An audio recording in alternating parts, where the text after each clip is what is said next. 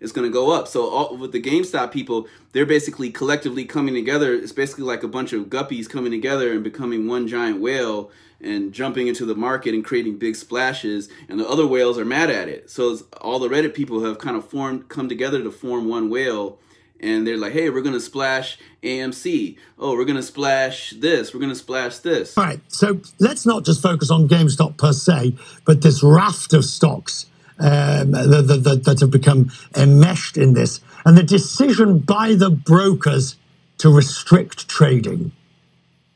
Yeah, it is very curious that Robinhood is doing this, because obviously you could argue that Robinhood benefited from the flood of money coming into the firm by younger investors who are out there, and maybe they're tired of just blindly buying an S&P 500 index fund that's kind of boring. Yeah, you got exposure to Apple like everyone else on the planet.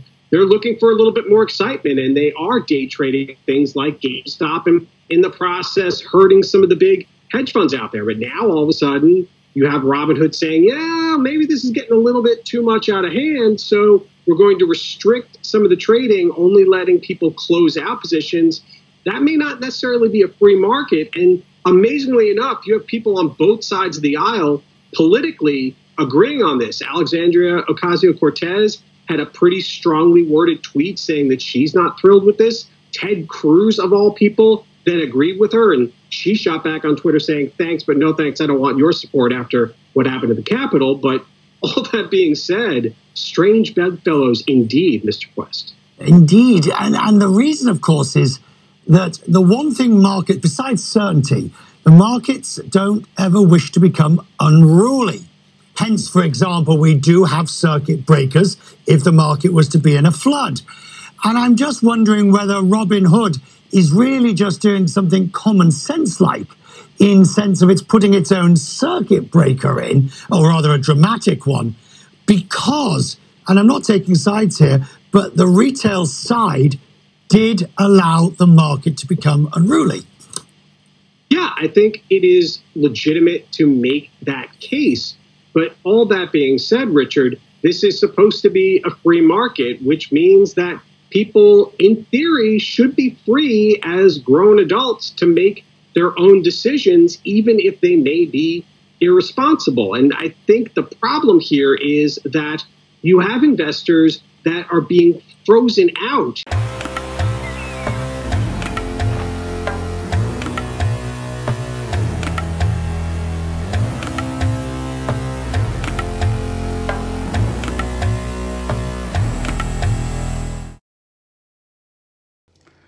All right, what's up, everybody? This is DJ Radon at TTM Academy. So this is going to be a very quick lecture. All right, I want to give a shout out to everybody that's watching this.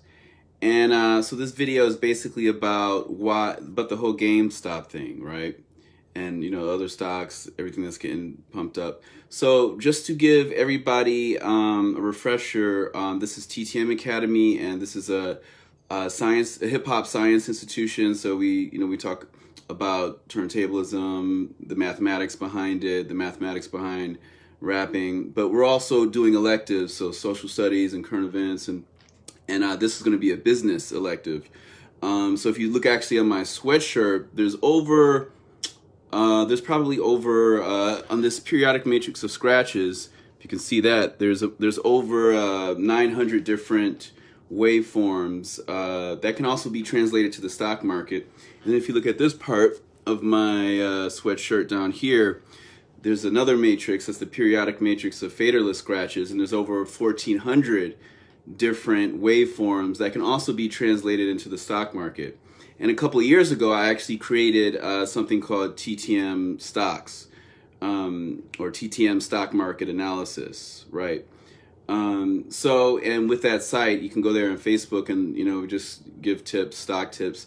But a couple of years ago, we actually stopped giving tips on the regular stock market. And if you're wondering why do we stop, is because the crypto market started taking over, and the volatility of the regular stock market got so extreme that it's like, if you're going to be, dealing with an extreme volatility, and then it takes, it could take a year and a half for the stock to come back, you might as well do crypto, because crypto, you're dealing with the same extreme volatility, but it might come back within, especially the top 20 cryptos, they're going to come back within a couple of months, especially within a year.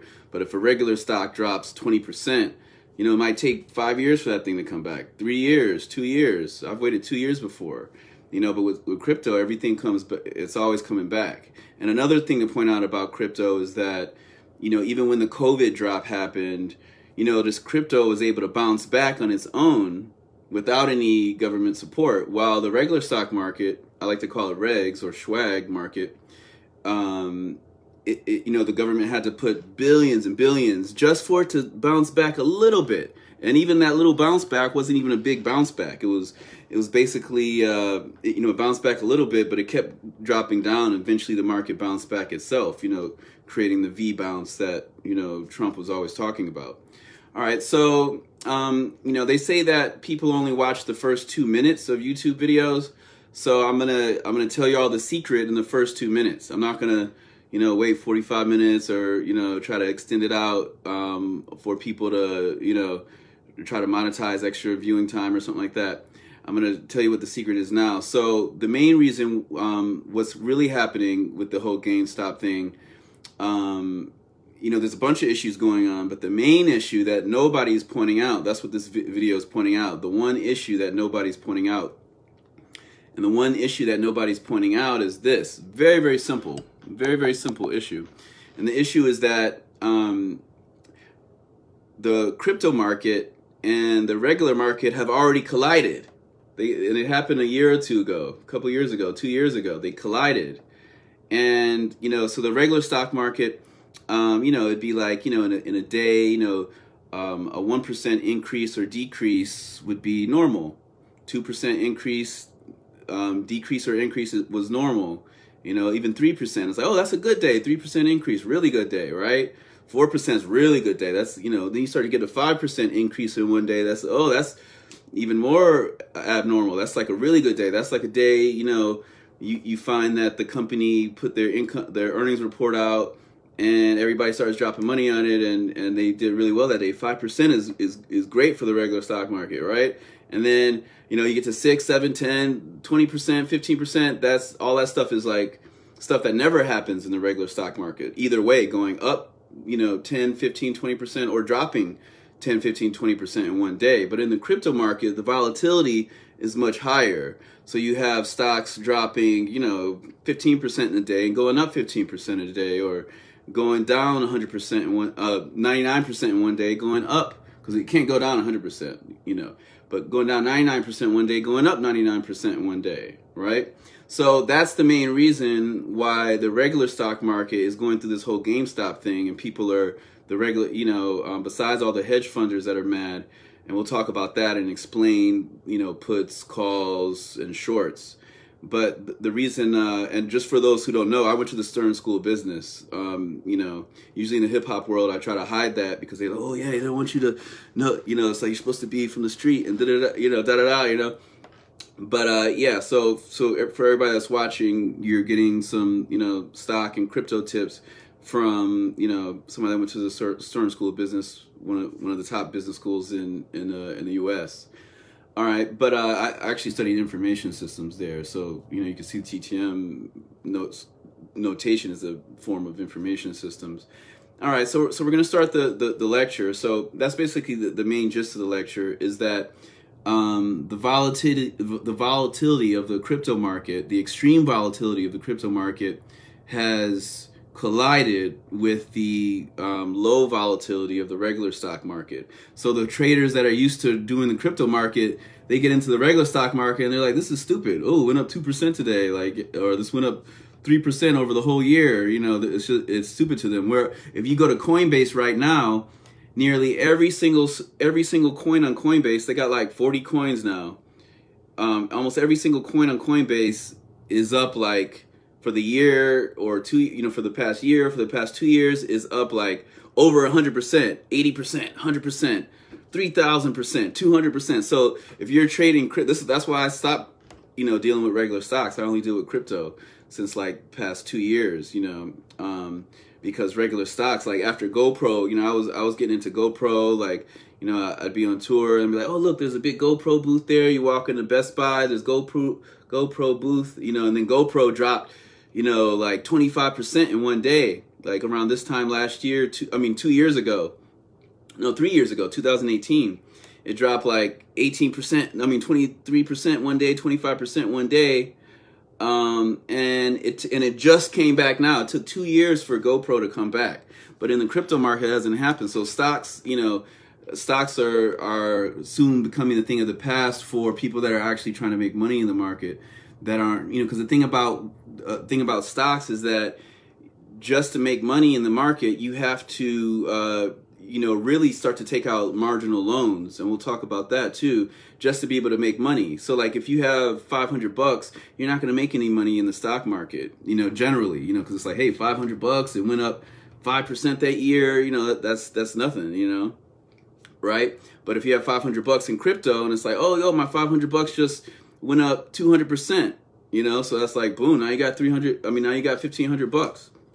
So it's like, it's a no-brainer. That's why I stopped dealing with, you know, I stopped dealing with the regular stock market or the regs, and I call it, like, once again, I call it the swag market, you know, the crypto and the swag market. So it's like, it makes no sense to still deal with regular stocks when you can put the same money on some crypto and it'll go up way more. You know, obviously it can go way down more, but if you're putting in a small amount of money, then it doesn't, then it's better to do something more risky, because it's like if you're only investing $250 and then it's like, oh yeah, it goes up 1%, you know, over 2 months.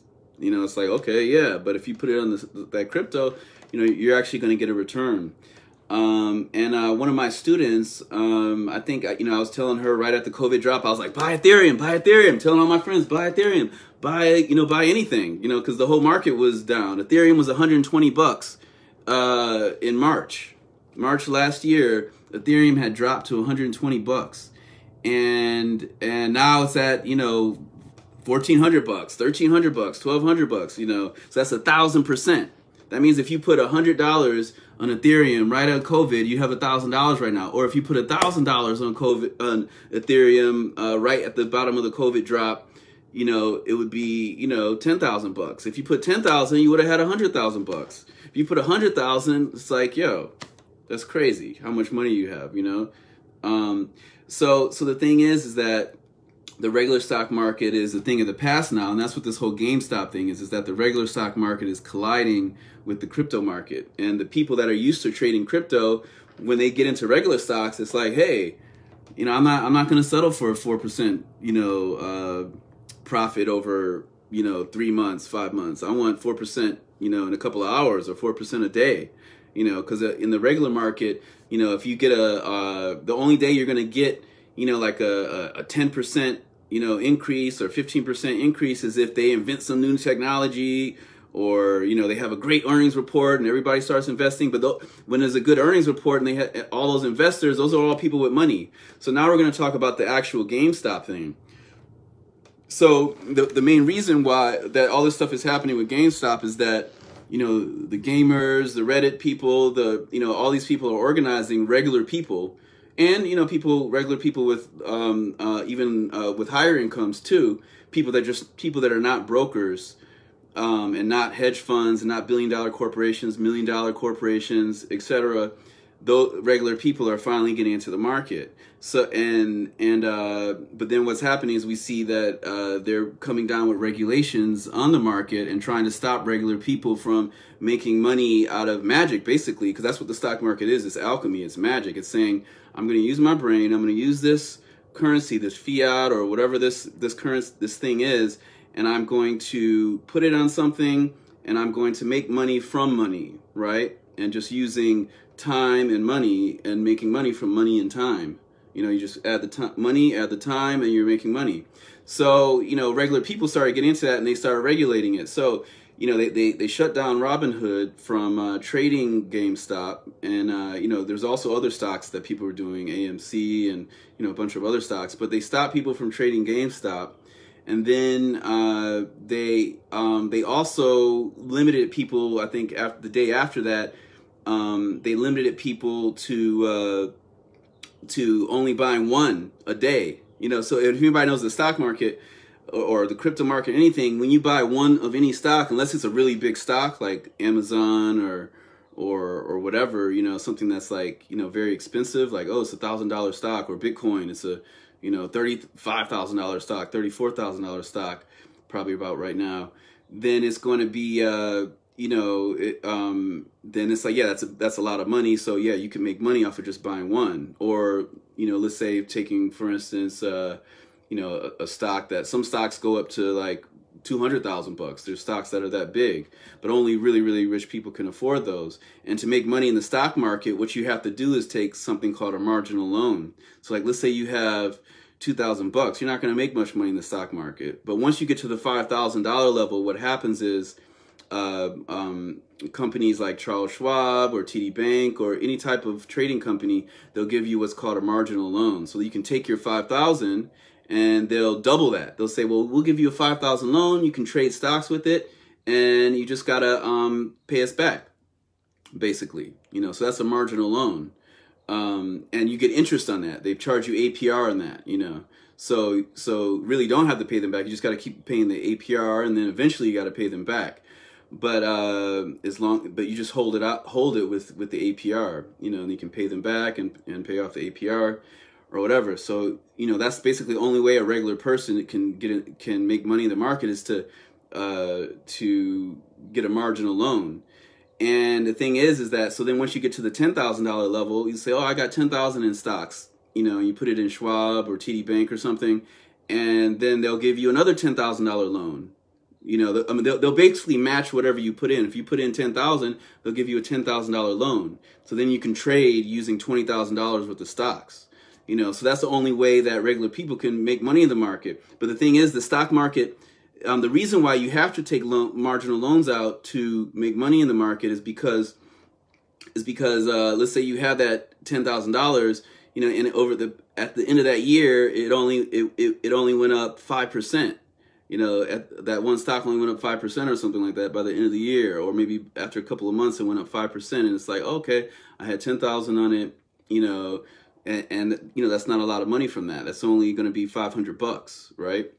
So the thing is that if you get a marginal loan, then it's like, oh, you got 20,000 on it. Now you just, you know, if you made 5% off of it, then now you're making $1,000, you know, right?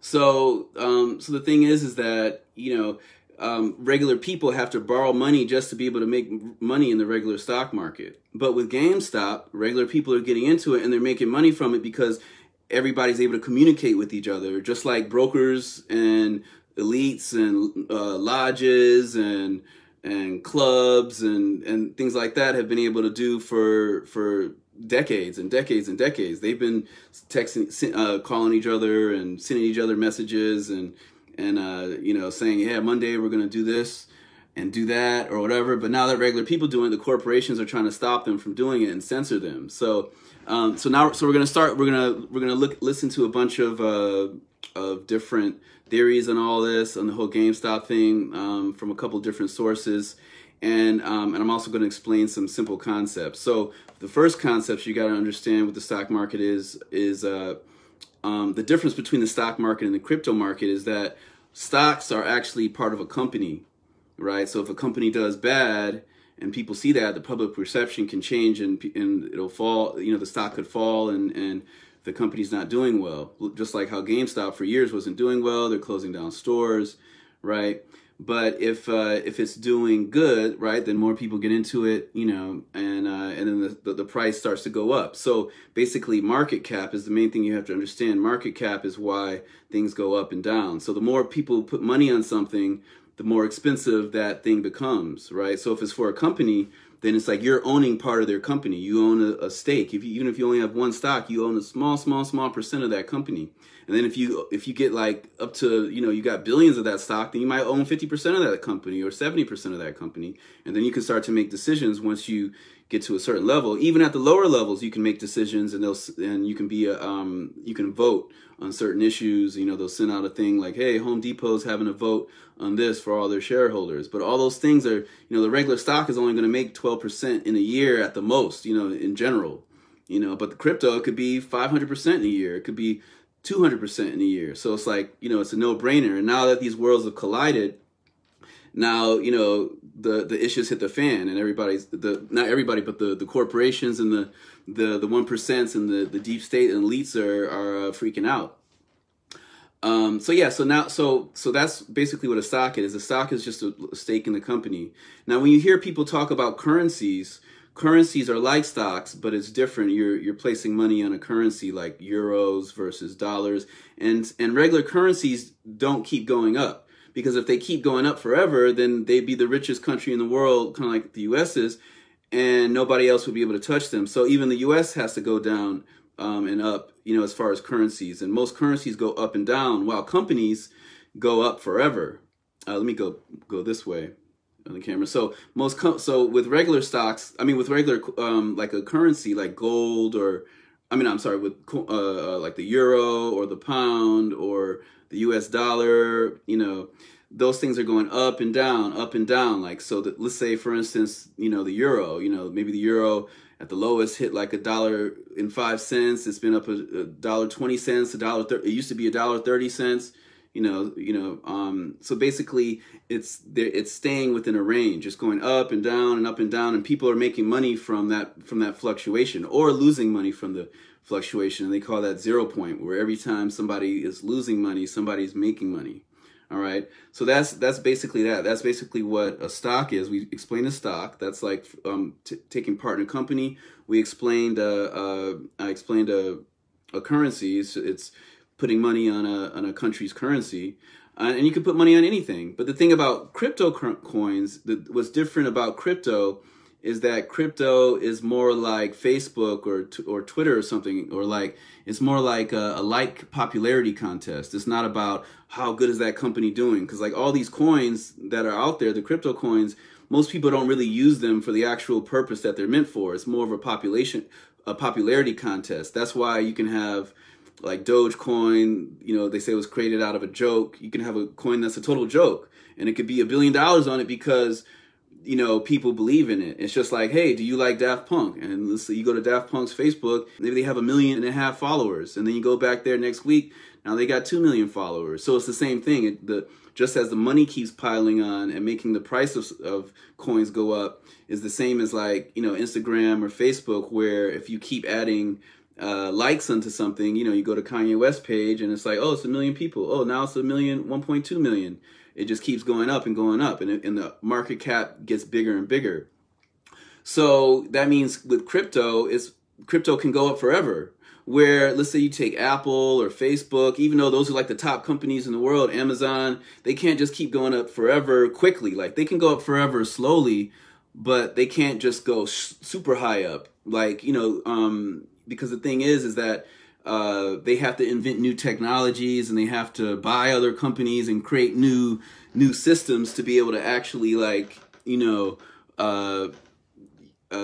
go up even higher. Because, you know, people, just like Facebook right now has already reached kind of the maximum number of users. Everybody that's going to have a Facebook page already pretty much has one, and you know, the youth aren't really into Facebook, so they're not into it. That's why Facebook has to buy Instagram, and they have to buy this, you know, Google has to buy YouTube. These companies have to buy other companies so that they can keep expanding and keep making more money, so their stock can keep going up. But a coin is just like, it's more, you know, it's the same as like, hey, do you like Arsenio Hall? And not that many people.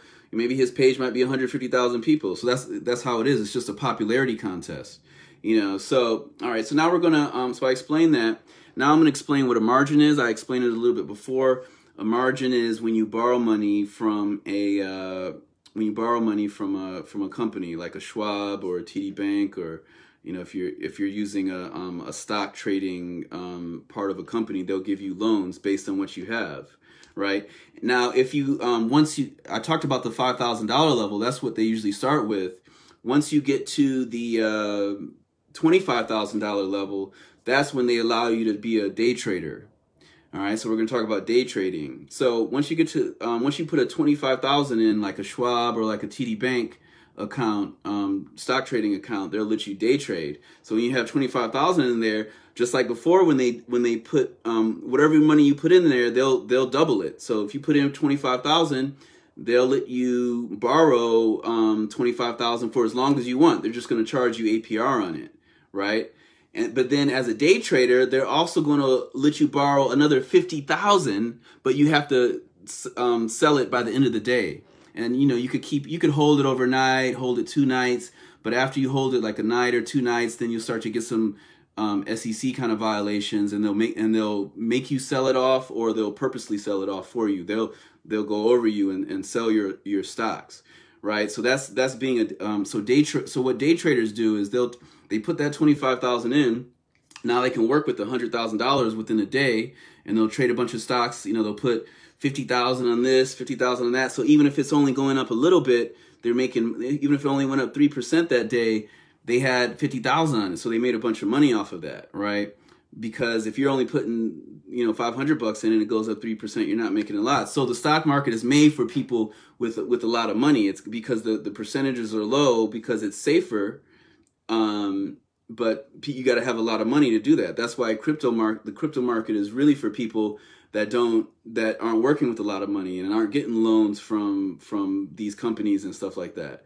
So the thing is that let's say you borrow that $50,000 and the $25,000 that they give you if you put in $25,000.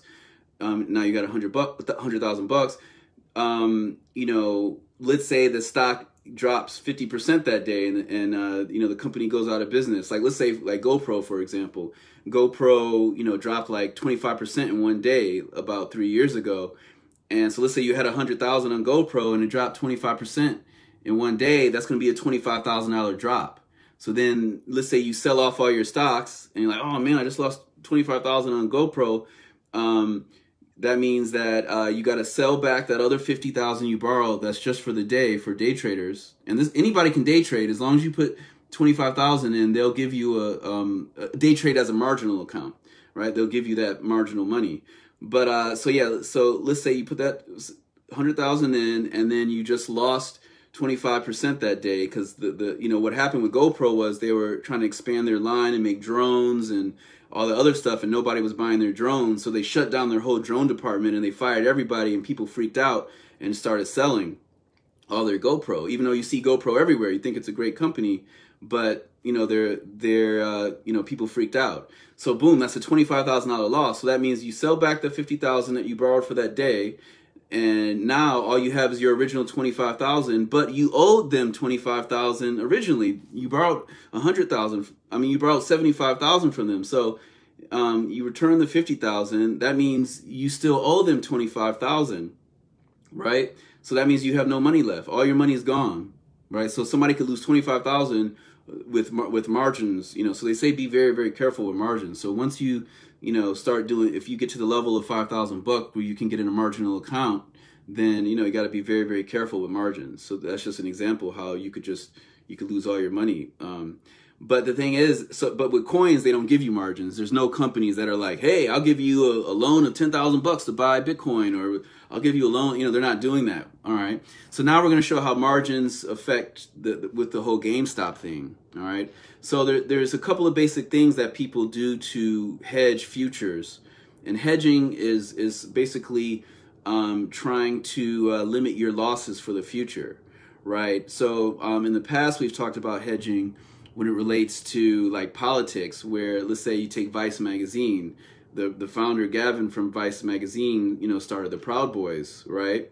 But then also Vice magazine, so Vice magazine has always been kind of on that kind of alt-right kind of tip, kind of the Proud Boys kind of tip ever since they started, But then they would hedge themselves by, having hip hop articles and people right now, Vice Media, they'll cover, black issues or hip hop issues. So, and that's hedging. So even though their core audience is like Proud Boys, they're trying to hedge the market and, get into, and just in case the Proud Boys don't give them enough money that year, that, they can get money from hip hop people or get views or likes or whatever from people in the hip hop community. So that's hedging. Hedging is kind of going against what your normally trying to make money off of, right? So if somebody is selling, let's say somebody's selling cars, somebody might be like, well, let me buy some bicycle shares too, just to hedge that, because maybe the cars break down and people are riding bicycles and it's in China or something, right? So that's basically hedging. So what the hedge funds do is they're putting money on options and shorts and things like that to based upon what they think is going to happen in the future. So we're going to talk about what those things are. So first, you've got calls, right? And a call is basically somebody calling the future. You can think about it like that. Like you're like, I'm going to call that. And that means you think that the price of a stock is going to go up. So you're going to call it. So you're basically buying a contract that says that I think that stock's going to go up. I want to buy it now for this, lower price, and then I'm going to sell it for the higher price, right? So that's basically what a call is. A put, but it's not. But you're not obliged to pay it back. It's not. You're not obliged to pay a call or a put back. Now, if we're talking about a put is the opposite of that. A put is like, I think this stock is going to go down over time. I think it's going to go down, right? All right. So let's say the stock is, $100, and you think it's going to go down to $95. Then if it happens, then you make $5 off of that. And now with the call and you're betting on the stock going up over time. Let's say the stock's $100, and then you think it's going to be $105.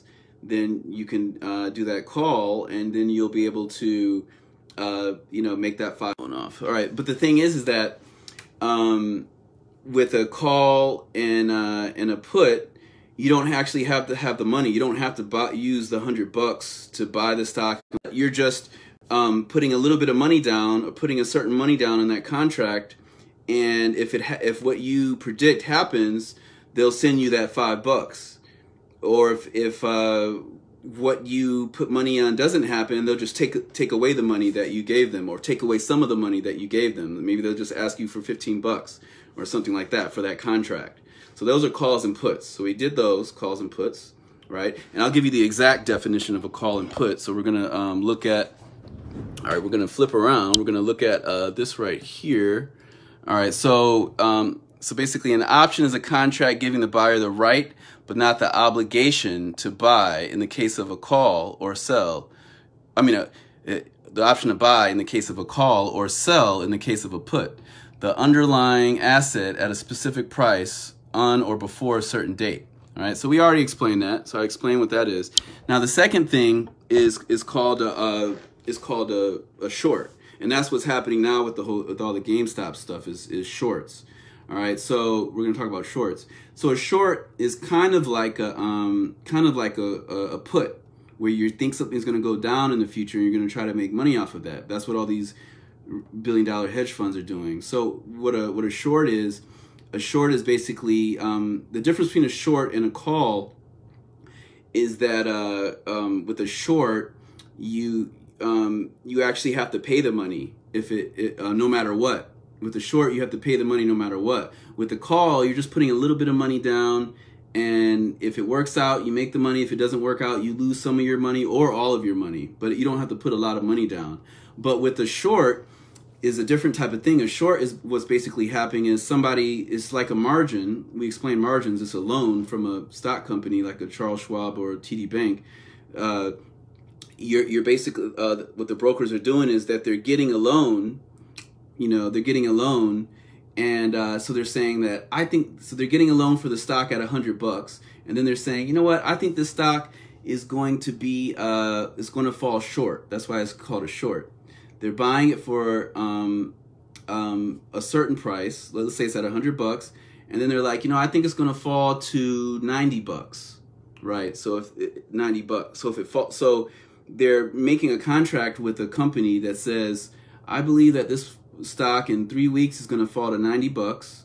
So I want to buy one of those, right? They want to buy one stock of that. So that stock is normally $100, right? So they want to be able to buy it at $90 and sell it for $100, right? So they want to make that $10 profit, right? So they're basically making a contract that's saying, I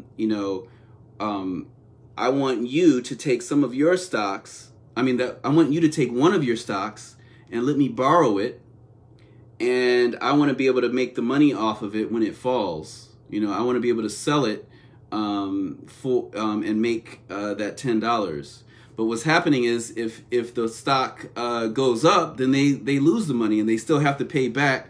They still have to give the person $100 no matter what. So the thing is that if the price falls to $90, they still have to give that person one stock. So excuse me, not $100. They have to give the person one stock because they wanted one stock and they borrowed one stock, and the price fell to $90. In the best case scenario, the stock fell to $90, and they give the person one stock back. After that time period, like here's a stock. But if it goes up to $200, they still have to give that person one stock. And if it goes to 200, they're going to have to put 100 of their own money in just to give that person one stock. So that's what's happening with GameStop. What's happening with GameStop is that, and there's two types of shorts, though. There's a naked short and a clothed short. And naked shorts are illegal in the U.S., but clothed shorts are legal in the U.S. So these are clothed shorts that they're doing. So basically what happened with GameStop is that, GameStop, just like the crypto market and GameStop collided, right? So the crypto people are just buying it, and it's going up, it's going up, it's going up.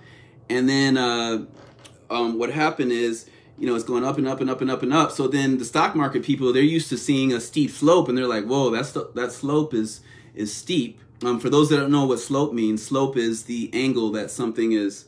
So like this is 100% slope, right, is a straight line going up, and this is 0 slope, is a line that's just totally straight, right? And then it's like, so that's more and more and more slope as you go up. So once traders start seeing a lot of slope, and they see like, whoa, that's super high, super steep, they're like, yo, that's about to collapse. So I'm gonna put money on that. I'm gonna borrow, I'm gonna do shorts. So that's what they did. They put millions and millions and even billions, whatever, on the fact that they thought that GameStop was going to collapse. And then boom, what happened? GameStop kept going up, so then they had to pay back. They had to pay that back. And they lost money. So it's like, hey, they thought they were going to come out making $2 billion, but they ended up having to pay like $14 billion. And then it's like, boom, their company's out of business. All right. And then there's something also what's called a short squeeze.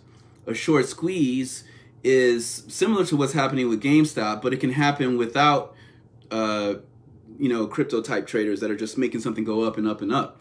What can happen is with a short squeeze is that, let's say, a bunch of people think that it's going to collapse. So everybody's like, oh, this is going to collapse. So I'm going to put my shorts on it.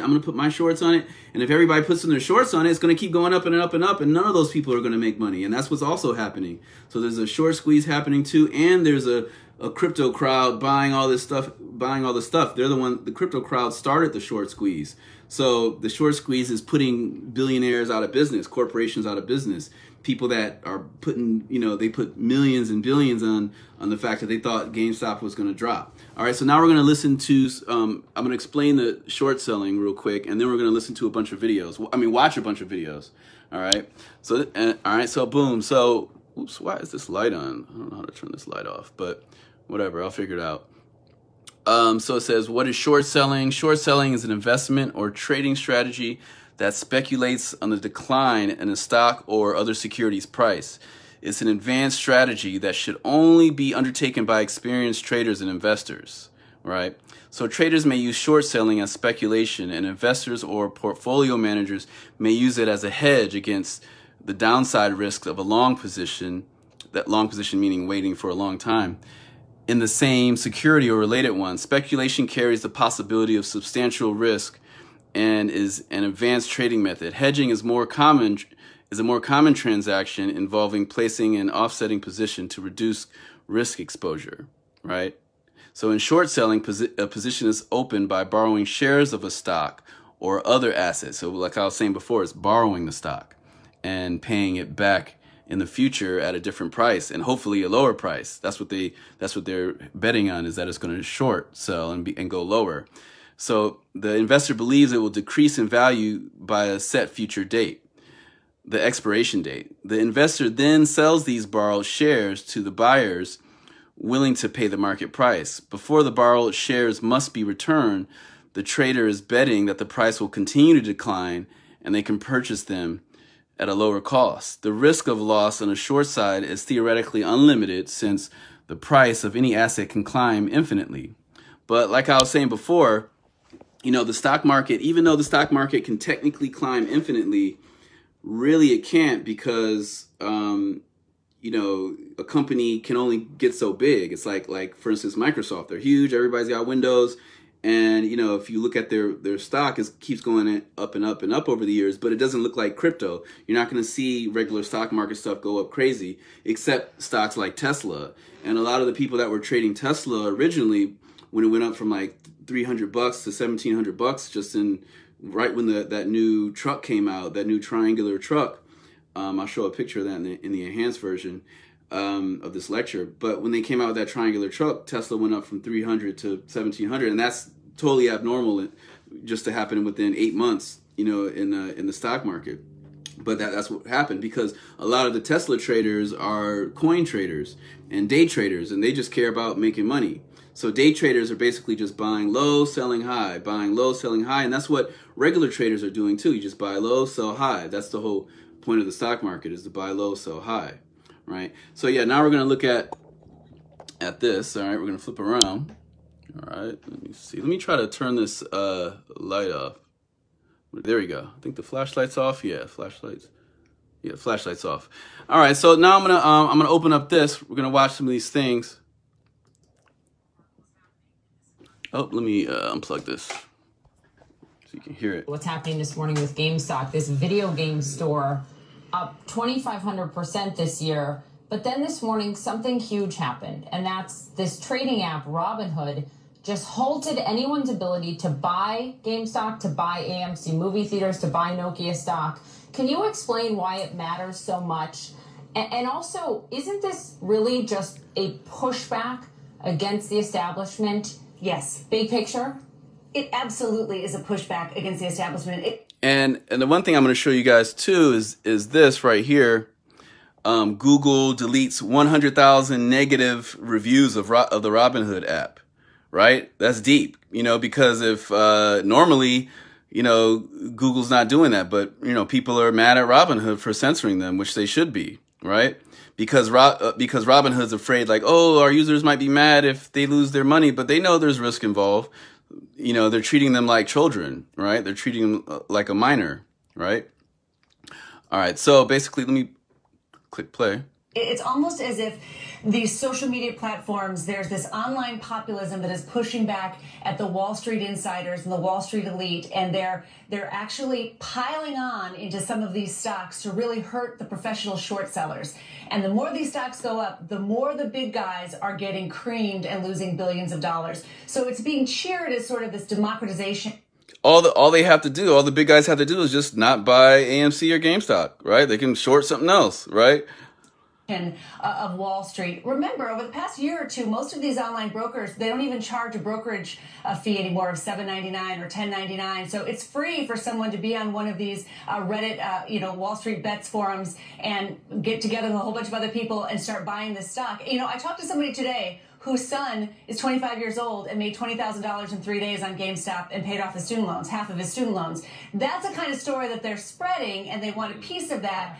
Buyer beware. I'm really worried here that as they start to put restrictions in on what you can buy and where you can buy it, that, when the music stops, you're not going to have a chair. So please be careful out there, guys. This is a big game that's being played on some of these social media sites. And I love the little guy getting in there. Anybody notice how people in America always shake their head from left to right? They're like doing like when they're showing conviction. Like if you notice, different cultures have different head movements. Like, people in India will be like, moving their head, like kind of wobbling it. But people in America are like, yeah, I'm so excited about this. Yeah, this is the coolest thing ever. And they're always doing the no thing. They're always, especially in the news and stuff, they're always shaking their head no. And I'm always like, that's weird. Because if you go to England and somebody's explaining something, they'll be like, blah, blah, blah, blah, blah, blah, blah, blah. They're like that. But they're never like this. People in Europe aren't like that. But you notice Americans are always like, they always move, they're shaking their head left and right. All right. and beating the big guns when they can, but just be careful. But how is it? Go ahead. The get poor stories always outnumber the get rich stories in these scenarios. Yeah, a lot of these folks feel like this whole thing is rigged against them, and this is their chance with social media, their chance to actually have a voice. But how is it fair for them then? I mean, I read Reddit is saying, look, we want to protect our investors. But by the way, if you cut them off from making the moves that they want to make with their own money, for whatever reason they want to make it, and you don't cut off the hedge funds and you don't cut out Wall Street, how is that not rigging the game? She's exactly right. They're rigging the game. They don't do that for them, That's exactly what people are complaining about this morning. Why is it distortion when it's small traders banding together and buying up a stock where they may see legitimate glimmers of hope about a restructuring or something, and it's not gaming the system when a short seller can, sell shares of a company they don't even own, and punish those of the investors, including retirement funds that may be invested in a company. It's a fascinating story, guys. It really is. All right, let's talk about the GameStop saga already having wider political ramifications too. Senator Elizabeth Warren demanding that US regulators rein in the hedge funds and the private equity firms that she says has treated the market like a casino. Perhaps no surprise there, but Jordan Belfort, who's the Wolf of Wall Street trader convicted of stock manipulation during the dot-com boom, told Richard Quest last night on Quest Means Business that the government will be forced to take action. The SEC and NSC playing catch-up ball. They're always trying to figure out how do you stop it. So eventually they will do something here, and they'll come up with some laws or circuit breakers that don't allow this to happen. But that could take 3 to 6 months. It will eventually, I believe, stop, and it should. And he's saying that because he, got arrested for years. And a lot of people, for doing all types of shady stuff in the market. So he's like, hey, they need to stop this, So he's against, the common people because he was part of the 1%. But a lot of people don't know. The interesting fact is that when he was in jail, you'll never guess who his jail partner was. The person that was in his cell was from Cheech and Chong. It was Tommy Chong. Radon Chong's father was in the jail cell with the guy from Wolf on Wall Street. It's a very interesting factoid. Today is that the SEC, the regulator, is now hearing from hedge funds pleading for some form of action. Jacob Frankel joins us now. He's a partner at the Washington, D.C. law firm Dickinson Wright, and he's a former SEC senior counsel. Jacob, fantastic to have you on the show. I want to break this down, actually, into 3 things, if we can. There's the first thing, which is the sort of market volatility and the soaring of these specific share prices. Then we've got the action and the behaviours of short sellers in the market and the role they play. And then we've got the Reddit revolt, those on social media that were talking about buying these stocks. Can we start there? From an SEC perspective, do you see any form of manipulation or malpractice in what was done there for those retail investors? Julie, I think the best way to sort of put it all together is when you have this kind of market activities, market volatility, the SEC's enforcement division certainly is going to investigate. The existence of investigation does not mean that there is a violation of the securities laws, but I could easily see the enforcement division really looking at 3 things: fraud, manipulation. And again, we're talking about a New York Stock Exchange listed stock. So there's a specific statute within the Securities Exchange Act of 1934 that actually defines manipulation. And that's certainly something that they will look at. And we'll also look at whether there were enough investors somehow to be perceived as forming a group. And for those that don't know, the Securities Exchange Act of 1934, what he was just talking about, that came right after, the big drop in 33. And for a lot of people that don't know, the Prophet Noble Jew Ali in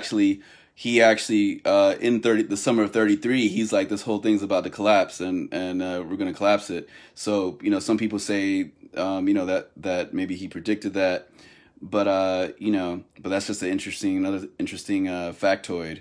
All right, so yeah, so I'm gonna flip it back around. All right, boom. That may actually give rise to a group disclosure obligation, which, on the other hand, you can argue, well, that's usually for effecting change within a company, whether it be for corporate governance or other purposes, and that's not really the purpose here. I think fundamentally what the SEC is looking at is what and needs to know from a regulatory perspective is what is going on here. There's plenty of regulation in place to protect all investors, whether it be the funds, whether short or long, whether in the individual investors. But one of the things that I've been advocating for, and I still do, I mean, look, overnight pre-trading, the stock hit $450 a share. I mean, you look at the fundamentals, there's a complete disconnect. Are we moving away from fundamentals being important? These are all issues that the SEC does need to grapple with. I don't know if it's more regulation, but I do think there is scrutiny, and there needs to be a real focus at the SEC level as to not how to stop it necessarily, because we've seen momentum trading. Momentum trading is not going to become illegal. It's really more a matter of what is going on here, and are there market phenomena? Do the circuit breakers really work, or are they sort of old school in the current market? And what's the real motivation behind this trading? A lot of questions, good questions, important questions that I think can be solved in part by the SEC imposing a trading suspension. And to be clear, while the statute says it's for 10 days, the SEC could also, it says up to 10 days. So the SEC easily could step in, impose a 1 or 2 day trading suspension to try to create some order and stability in the market. But when you've got a social media group and a bunch of people, and I want to go back to your very important point, I think, about when it's a group of individuals talking about doing something, and if they're not actually talking about the fundamentals, they're just talking about perhaps tackling the elites, whether that starts to look like collusion to adjust a share price of a stock away from the fundamentals, whether that does start to look like something the SEC needs to investigate. But isn't this the point? You raise a great issue. I think that's one that the SEC is really going to grapple with. All right, so now we're going to end that video. We're going to go to another video in a second. This is the actual GameStop stock. All right, so for those who don't know, you can hit max. So I clicked max right there. So that's the maximum view, and you can see the price of the stock over time, right? So you can see like in right here. In April 19th of 2002, it was $10, right? It went all the way up to, in 2008, it went up to $52 in November 2007, right? Then it dropped down pretty low to about, what, $18 in June 29th, 2012. And it got all the way down in 2020 when the COVID collapse hit, because the COVID, hit the stock market and the crypto market. It went all the way down to $5.43, even lower. Like there's you can find it for even lower here. Some places, like, see how I can scrub this and get it even lower. See, like $3, $2, right? Like, see, like, so some people got in $2. So from $2, I'm gonna click down and I'm gonna go all the way to now. That's 11,000% that it's gone up now. So that's very abnormal for the normal stock market, right? Things usually aren't going up that much, right? But but if you go to here, I'm gonna go to the crypto market. So this is the TTM stocks page. You guys can go to, this is TTM stock market analysis, scratch notation, investing theory, right? This is just a site we made for that gives stock tips. But we switched 2 years ago. We switched just to coins because regular stocks don't really have that much of a return, and coins are a much smarter investment, right? But look at this. So we saw that. I'm gonna go back to GameStop and show you how much it went up let's see. So GameStop, within this month, just within January, it went from $18 to a height of $329, which is a $1,822 increase. I mean, a percent increase, 1,822% increase, right? So that's a lot of money. That's a lot of money, right? But the thing is, for the regular market, this is outlandish. This never happens to regular stocks. But for the crypto market, this is normal. All right, so look at this. So it says, this is why we only cover the crypto now and stop covering the regular market, or I call it regs or swag, the swag market. So this thing called Electro Nero is up 4,000% in one day. Pete DeFi is up 2,933% one day. NX Project is up 1,090% in one day. Canada coin is up 1,000% in one day. Decentralized crypto token is up 1,080% in one day. So you can see in the crypto market, all that stuff is normal. Super volatile, big giant spikes like that, that's normal. You know, I mean, those aren't, you know, heavily traded stocks. You know, those aren't any of the top stocks. Those are all the, you know, very, very penny stocks, you know. So if you notice that all these things are pennies, right? So you see how these things are all under a penny, right? Or, you know, this one is the PD5 is $3, but most of these other ones are all like a penny. This one, the YFA Finance is $30. You see that went up 900%. But most of these things are very small, right? Because it's easy for something smaller to get bigger, right? Than something that's already big to get bigger. All right. So, yeah, now we're gonna flip to this next thing. All right. So let me hit on this. This is thing about the Reddit. Is Jamie Rojazinski. He's the founder of Wall Street Bets, and he founded it 9 years ago, but did step away from it last year. He's also the author of Wall Street Bets: How Boomers Made the World's Biggest Casino for Millennials. Jamie, great to have you with us. Aptly named in the book. And actually, you did predict, I think, some of what we're seeing here with these Redditors talking about buying these stocks that were heavily shorted. But did you ever imagine this could happen when you founded the platform?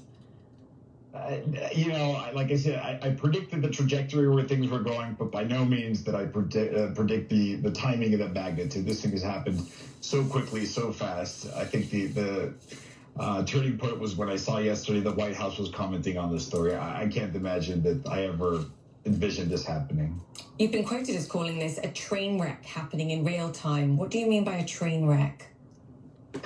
You know. And for those that know DJ terminology, a train wreck is also a DJ term for for mixing two things together and not actually mixing them, and it's called a train wreck when you can't mix.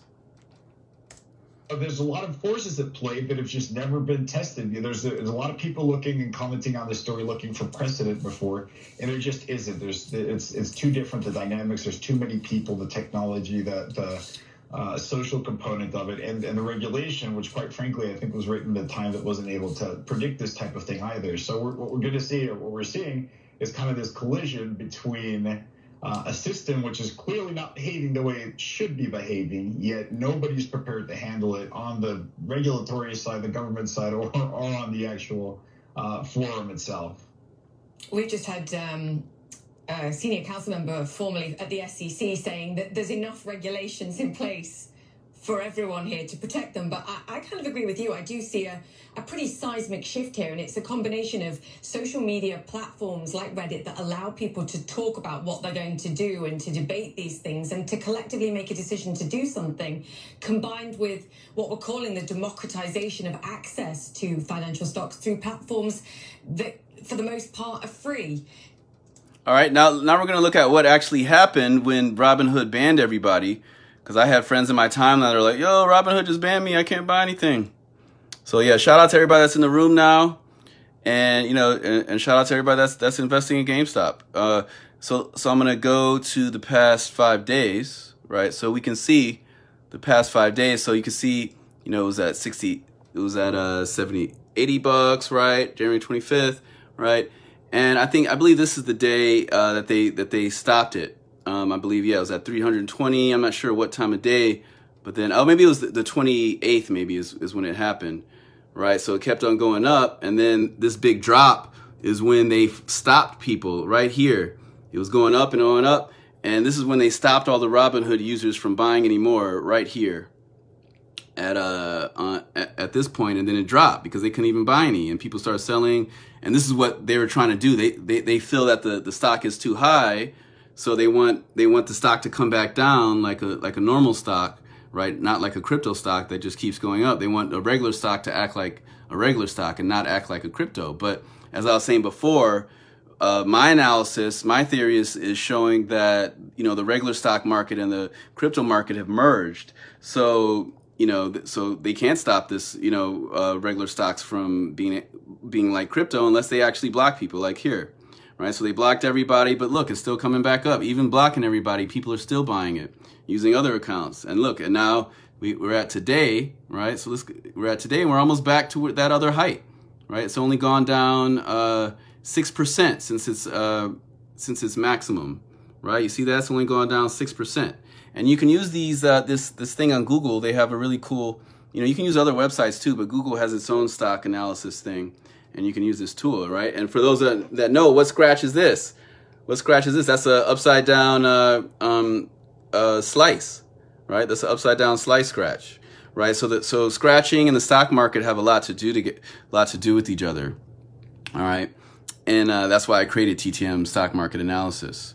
All right. So now we're going to flip over to Ethereum just to show you how in the regular in the crypto market it's the same thing, right? So we got Ethereum, right? And I gave you all that example about it going up 1,000%. So this is the COVID collapse again. This is 2000. Let me go over here. The COVID collapse right over here. As you can see at the bottom, it was at 132 bucks. It can go even lower. Let's see if I can get it lower. There you go. 122 bucks. It was 122 bucks on, let's see, what was that? Let me get back to that 122. Let me see. There you go. 122 on March 13th. March 13th. Right now on it went up 1,000% from March 13th to January 29th. Right, that's where it is now. Right now it's at, I'm going to click on one day. Right now it's at like 1,300, on average about 1,400 almost, right? So it's gone up 1,000% in 1 year. That doesn't happen with regular stocks in the stock market. And before I was teaching y'all about market cap, oops, oh, this whole thing just crashed. But that's fine. I can end the lecture though. It's a perfect time to end the lecture. My computer crashed. But yeah, so that's basically it. That's I'm showing that the mystery of what's happening with this whole GameStop thing is really a very simple thing. And the simple fact is that the regular stock market and the crypto market have already collided. They collided in 2018 is when they collided. When because it used to be regular stocks, you would never see a day where it's like, oh, everything dropped 10%. If something dropped 10%, that'd be like, people are jumping out of windows when it's dropping 30%, 50%, 20%. But in crypto, that happens all the time. It's like, oh, look, it's down 20% today. Oh, look, it's up 30% today. Oh, it's a lot more volatile. But when things are more volatile, you can make more money. So the basic premise of making money in the stock market or the crypto market, I don't recommend the stock market. I pretty much only recommend the crypto.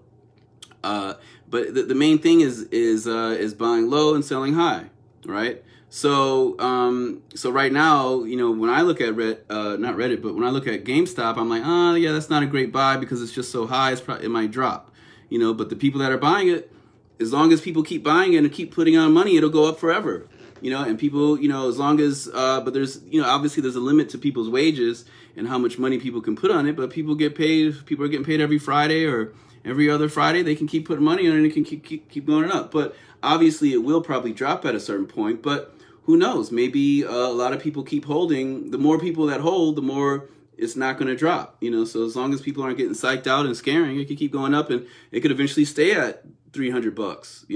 Just like how Bitcoin used to be, 80 bucks, 200 bucks. Now Bitcoin is 3,400 bucks. So to everybody that's watching this right now, I recommend, please, definitely make sure you start working on passive income and putting your money into the stock market, into the crypto market. I wouldn't even say the stock market, but if you want to buy GameStop or AMC or whatever, do your thing. But I would recommend the stock market. I have a student named Kitchi. She's actually a musician, and so I give her classes on music stuff, but also give her stock classes. And she put in about 5,000 bucks on Ethereum and Litecoin, all this stuff at the bottom of that drop. When I was telling her last summer, I was like, you gotta buy crypto at the bottom of that drop. And her 5,000 bucks, turned into about 15,000 bucks. So she made a good. But she sold a lot of stuff early. Like she sold her Litecoin early and probably her Ethereum early, a lot of it. And Bitcoin too. She bought a lot of Bitcoin. But yeah, she was able to triple her money. She was able to take 5,000 and turn that into 15,000. This is the last thing I'm going to talk about, whales. And for those of you that don't know, anytime you hear the word whales, what they're talking about when they say whales whales are people that that are basically the 1%, like billionaires, that when they jump into the pool, it's like a whale jumping into the swimming pool. It's going to make a big splash. So if they buy if they buy 10 million shares of a stock, that stock's going to go up a lot, or a coin is going to go up a lot. If they sell, 10 million, it's going to go down a lot. So it's so a regular person is more like basically like a guppy, or a little microscopic fish in the water, and they're putting their $100 on it, and it makes the stock go up a little bit. It's like having a bathtub and you drop a you drop a little microscopic amoeba in the bathtub. Yeah, the volume of the bathtub is going to go up, the market cap is going to go up, but not by much. But if you drop a giant cinder block in that bathtub, it's going to splash and it might overflow. So when a whale jumps into the market, they can control a lot of things. They can make something fall or go up. So if a whale goes into something, it's going to go up. So with the GameStop people, they're basically collectively coming together. It's basically like a bunch of guppies coming together and becoming one giant whale and jumping into the market and creating big splashes. And the other whales are mad at it. So all the Reddit people have kind of come together to form one whale. And they're like, hey, we're going to splash AMC. Oh, we're going to splash this. We're going to splash this, right? When people talk about drip, we can even connect drip with that. That's literally, stock market drip. And the homie Victor Benet, he had a question about, I wasn't able to answer questions that I saw on the stream, but I just saw his thing now. I was looking at the video, the first part of the video, and he asked me what's a good site to get into to trade coins, and I would recommend Coinbase. The reason I would recommend Coinbase is because they're the biggest. They've got the biggest market cap. They've got billions and billions. Like, let me see what the actual number is. I think still crashed. They've got billions and billions on it. So to Victor, I would go with Coinbase. And the cool thing about Coinbase is, like I was saying in the lecture, they've only got 2 coins maybe that aren't in, really, no. None of their coins are not in the plus. All of their coins are at least, 10 to 500% in the plus for the year. And that's pretty good. Any regular stock trading thing is like, you're going to have stuff all over the place. And most things aren't going to be anywhere near, even a 10% gain. But every single thing on Coinbase is way up. So I would go with Coinbase because they're very discreet about how they choose their coins. A lot of and another reason too is that basically the thing with the lowest market cap on Coinbase is like maybe Orchid, which is a very good buy right now if anybody that's trying to get Orchid. And they've got one of the lowest market caps on there, like 100 million, I think. And then, you go all the way up to Bitcoin that's got, billions and billions and billions on it. So, I would go with Coinbase. And also, Coinbase gives you free money. If you sign up to Coinbase, what they do is they'll give you these little tutorials where it'll be like a 2-minute, 3-minute tutorial that you watch on a coin. All these coin companies are giving away free money. So right now, anybody that's watching this can get, up to maybe 157 free bucks through Coinbase. But what they do is you watch a 2 to 3 minute video and then you answer one multiple choice question on it. They'll just ask you what the main idea of the video is or the main idea of the coin, and you just answer that one question. But then if you keep doing that, they give you about 50 different tests. You can make like 150 bucks, and then you can sell. Then you can send that money to your bank, or you can just convert it to other coins, right? And we'll talk more about how to make money off of coins, because what you can also do is when you, instead of just selling a coin and turning it to cash like you have to do with stocks, the thing that's key about coins is that you can convert it to another coin without losing any money. So that's the main reason why coins are way better, because with regular stocks, let's say you make some money off of stock, you have to sell it and turn it to USD, and then you have to buy another stock with it. But with coins, you can just say, hey, that coin profited, now I'm going to convert this coin to this other coin that's at a lower value and wait for that thing to go up. And then that thing goes up, you can just keep doing the same thing over and over again. So that's why with coins, you can make way more money, because you don't have to keep converting it back to dollars again. You can just, be at a profit and then convert it to another coin over and over again. All right. So yeah, that's basically all I wanted to say. I just wanted to put those in. I wanted to answer Victor's question, and I wanted to tell you all the definition of whales, right? And, you know, so with Coinbase, you can convert coins. The best coin to convert is DAI. DAI, you can convert, let's say you sell your Ethereum, you can convert it to DAI, and then you hold it in DAI. And DAI basically is a coin that it kind of revolves around the US dollar. So like at the most, it's going to be like $1.02. At the least, maybe 97 cents or something. And it'll never go below like 98 cents, 95 cents maybe, or go above $1.05. So you know that, so they program that coin to have a very, very limited volatility, or going this way, it's only going to stay within that range, like a -5 or plus 5% range.